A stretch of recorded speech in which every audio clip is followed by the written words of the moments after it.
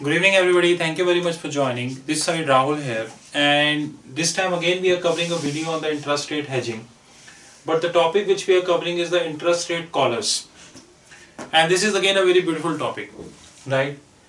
Here, what are we doing? That we have a party which is Chase New York on the both side. What is a collar? Like you have a range forward. Here we are assuming it to be a zero cost collar. We actually need to price it using Thomson Reuters or Bloomberg, right? So we are assuming to be the zero cost collar. Let me write here like that.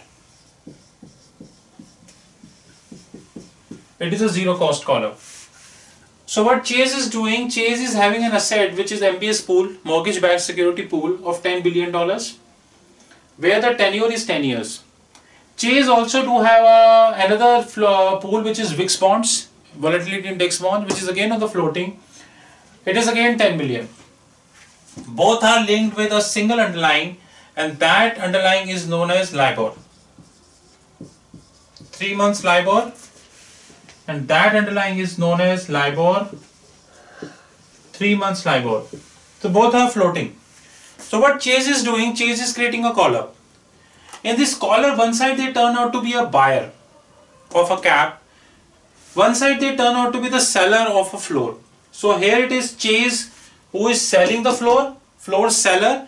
Here they are buying the cap. Once they are buying the cap, the seller is Goldman Sachs.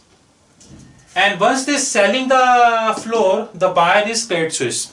Because Goldman Sachs is also having a pool which is of floating liability, say MBS. And Credit Suisse would also have a pool, suppose VIX bonds. Pool profile is matching between them two.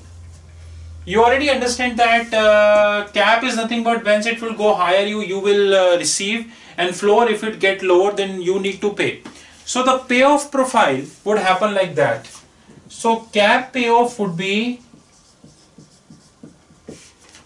index minus strike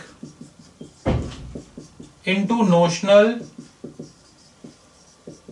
into basis count,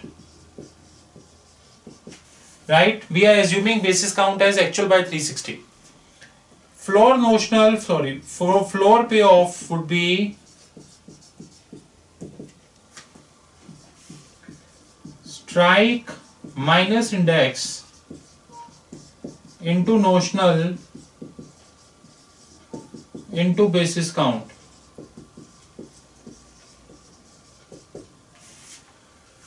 Now let's take all three cases. Suppose the 3 months LIBOR turn out to be 10%. Sorry, we are taking a 2.75% swap rate. So here let's take that here they have kept it at here the cap is at ATM, which is 2.75%, which is ATM, and here it is turn out to be in the money. So here that turns out to be say 2.15%. Assuming 3 months LIBOR turn out to be 3%. 3%. Chase is the cap buyer. 3 months LIBOR is 3%. Now they will get some funding. Here it is greater than the floor, so there is no payment which is required by the floor. Because of course the floor buyer, it is, sorry, I just wrongly wrote it. This is not a cap buyer, this is a floor buyer. Floor buyer is getting 3% and he capped at 2.15%. So there is no funding, no payment which is required. Do note carefully that we are assuming it to be zero cost. So whatever premium which you are paying, which is minus P, because cap you pay premium, here you will receive premium. So it is going to be the zero cost. So don't forget that. If that turn out to be 3%, so net payoff at the rate 3% would be of the cap, which is 3% minus 2.75% into 10 billion. 3 months we assume 91 divided by 360. So the total payout would be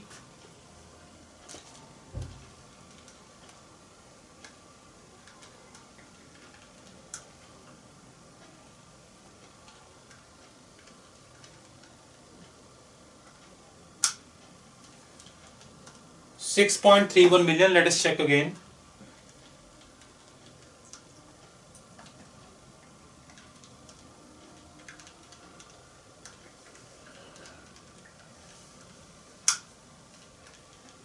$6.32,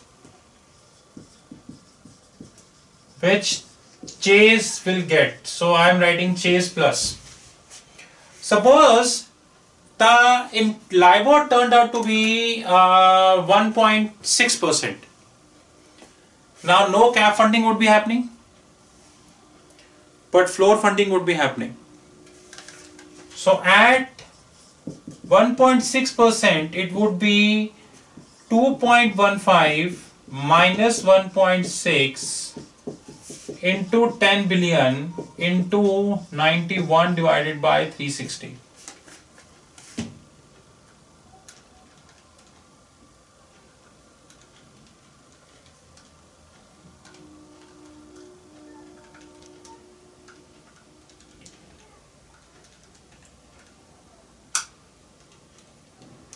That is roughly 13.9 million. Oops. 13.9 million would be Chase minus. Here Chase would be receiving from Goldman. Here Chase is paying to Credit Suisse because they are the floor seller and they are the floor buyer. Ultimately, you are able to create a collar. The only way you would be losing if interest rate would be fall suddenly, and interest rate is not going to be fall suddenly. So today speaking today, if we are assuming that Federal Reserve is all set to hike the rates, then it is predominantly important for us. to understand that we should create a collar. How we should create a collar? We should take little out of the money here, and we should be taking little at the money here. And believe me, if you would be creating that tranche, as a bank you would never lose. As a bank, you would definitely not going to be lose. You are always going to be gained. This is how you can create interest rate collars.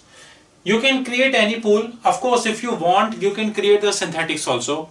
Synthetics in the hike, you have a 10 billion pool, you hike this to 15 billion.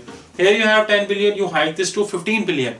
So that synthetic or the collateralization you can done. So this is about interest rate collars. Before winding up, just to tell you that yesterday and today we did with several things: interest rate caps, interest rate floors, interest rate collars, interest rate participation caps, and reverse, which is the dollar, which is reverse dollar participating swap. With these, we would be launching more videos on interest rate, and I hope you finding this video in a beautiful way. Thank you very much, and have a wonderful time ahead. Thank you.